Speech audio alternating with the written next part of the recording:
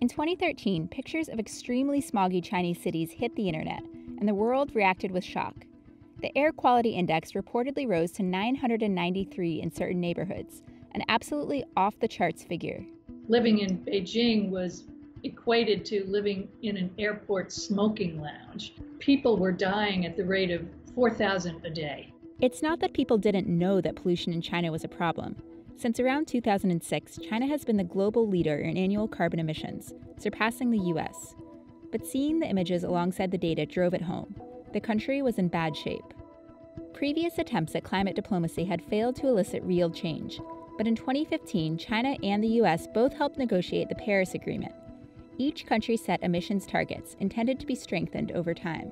So we've seen the last decade an incredible rate of growth in China of clean tech, pushed in no small measure by air quality concerns, but equally pushed by the idea of China being a global marketer for clean alternatives.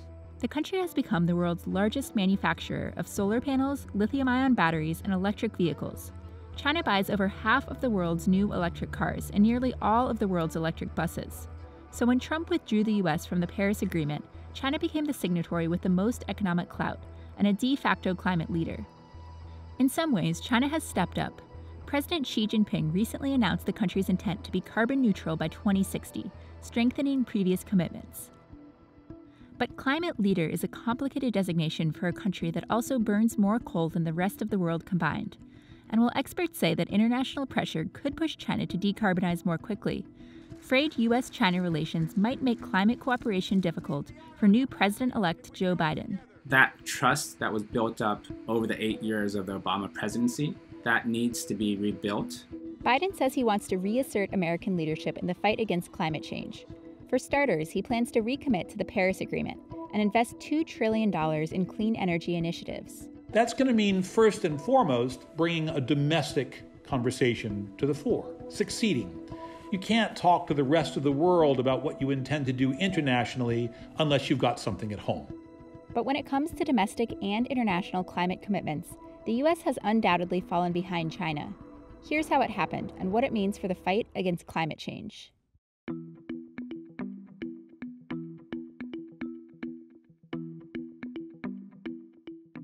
Unlike the U.S., where CO2 emissions have been on the rise since the Industrial Revolution, China's emissions remained minimal throughout much of the 20th century. But beginning in 1979, economic reforms loosened state control over private industry and opened up trade with the rest of the world. This, combined with widely available cheap labor, exploitative working conditions, and permissive health, safety, and environmental regulations, led to a manufacturing boom and rapid infrastructure build-out. But it came at a cost. Starting in 2001, when China joined the WTO, it tripled its coal consumption to power its economic miracle, a decade when it quadrupled its GDP and quintupled its exports. So that was devastating in terms of its environmental impact, even as it enabled China to lift hundreds of millions of people out of poverty. But when it came to the point in 2013 where people couldn't breathe, that's when China realized that it needed to rein in coal. That year, the government announced a $277 billion plan to decrease pollution in Beijing by curbing coal use and vehicle emissions. That helped set the stage for China's participation in the 2015 Paris Agreement negotiations, in which nearly 200 countries committed to individual emissions targets, with regular reviews and updates required. China's Paris commitments included a pledge to peak emissions by 2030, after which CO2 levels would decrease. The country boosted its investment in green energy as it decided that bold climate action was in its best interest, both economically and geopolitically. As China tries to build its status in the global stage, it definitely sees benefits from being a leader in clean energy and renewables. While China's single-party authoritarian system often leads to corruption and inefficiency, it does allow the country to act decisively when it comes to investing in green energy tech and infrastructure, such as the billions of dollars in subsidies that it's poured into electric vehicle development. In the U.S., similar efforts often get tied up in partisan battles, not to mention skepticism over the science behind climate change itself, something that's not up for debate among Chinese decision makers. It's a debate about balancing risk and cost. It's a debate about obligation and responsibility. But it so far has never been a debate about the reality of the science. That's been accepted. Mostly, the Chinese government views renewable energy as a major economic opportunity. Now it's the leading producer, investor, and consumer of renewable energy in the world.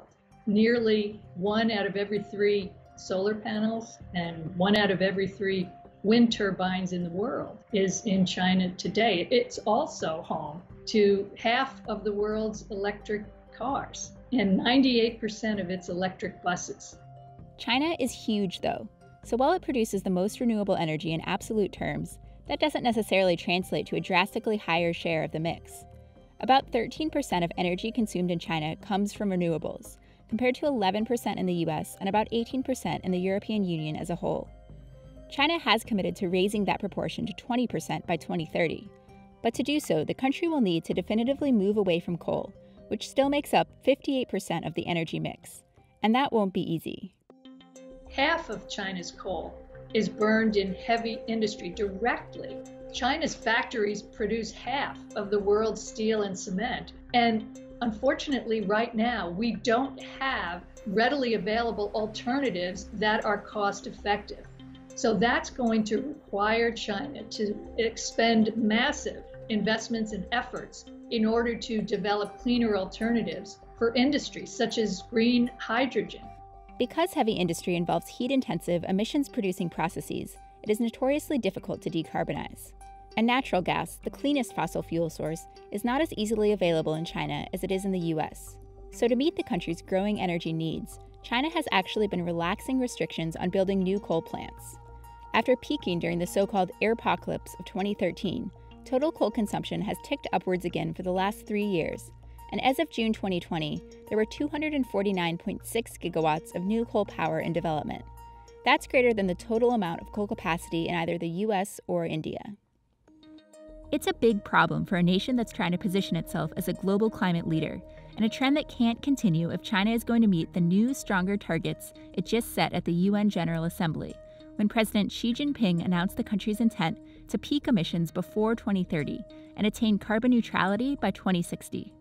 The Paris Agreement on climate change charts the course for the world to transition to green and low-carbon development. It outlines the minimum steps to be taken to protect the Earth, our shared homeland, and all countries must take decisive steps to honor this agreement.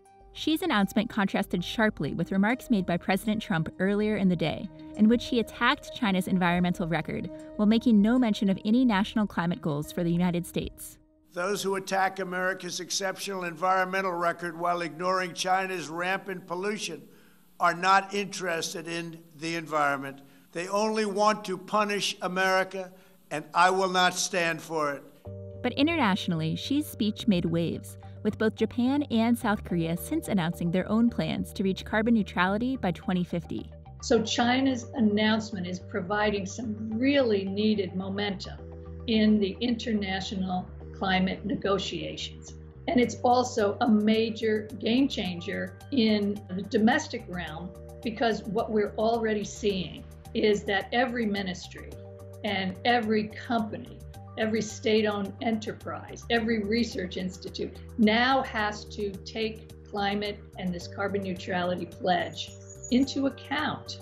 Experts say that it will be an unprecedented challenge, and success will rely upon the country's further expansion of the already booming renewable energy industry, combined with major investments in nascent energy technologies like green hydrogen and carbon capture and storage. Wind and solar, I think, are pretty clearly going to be an important part of the toolkit to reach net zero. In the next 10 years, I think we want to see energy storage, hydrogen, all of those things be competitive with their fossil counterparts.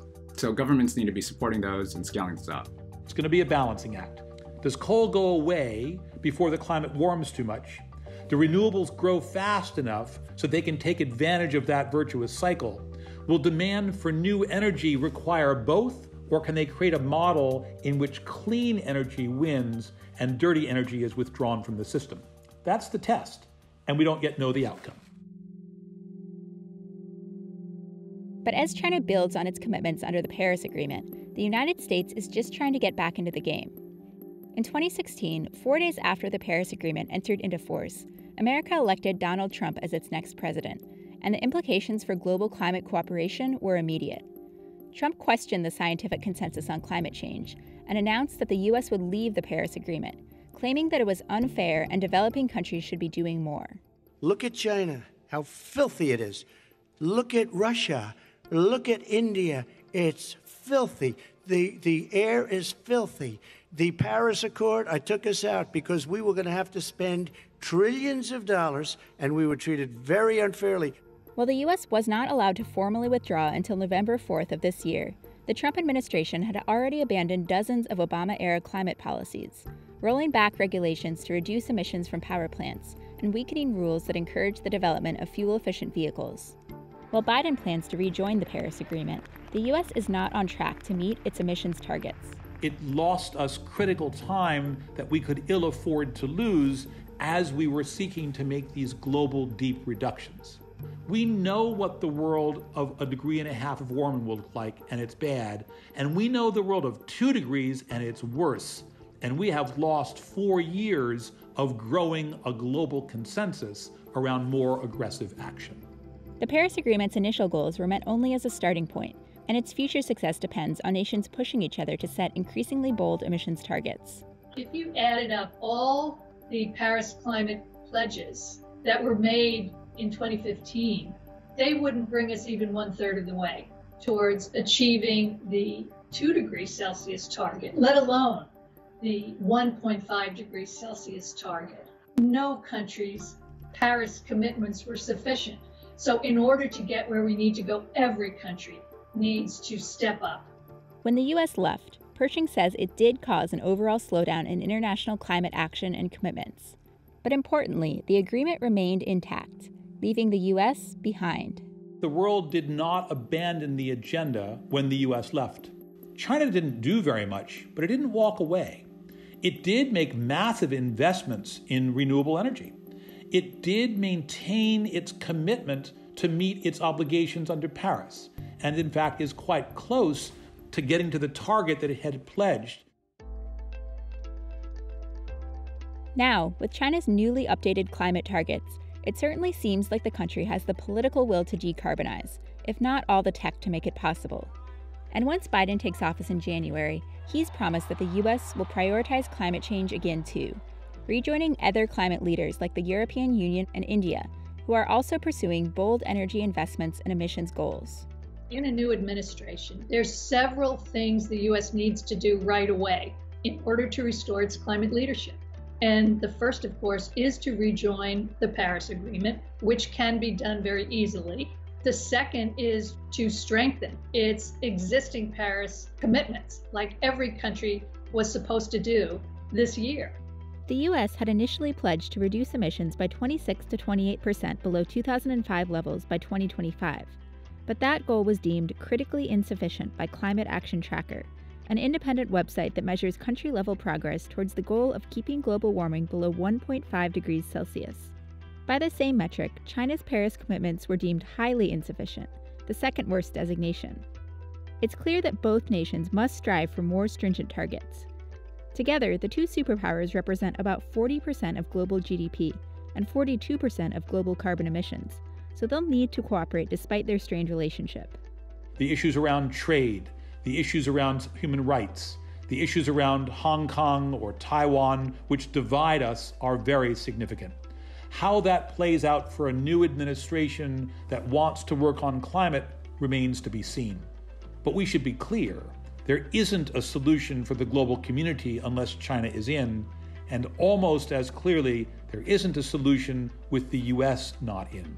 Luckily, some think that climate policy provides a natural opportunity for partnership and can lead to a mutually beneficial race to the top for innovation in green tech. I think this will be an area that remains one for positive collaboration, discussion, friendly competition. I think the United States still leads the world in innovation and can lead the world in the development of next generation technologies that will be necessary for us to reach the Paris climate targets. Finamore also says that if the U.S. wants to avert a climate disaster, it must join China in adopting a net zero emissions target. A number of other nations, including the UK, France, and New Zealand, have already made such a pledge. That means that 3/5 of global CO2 emissions would be covered. This is incredibly important. This is the really only way that we are going to have a chance of avoiding the most catastrophic impacts of climate change throughout the world.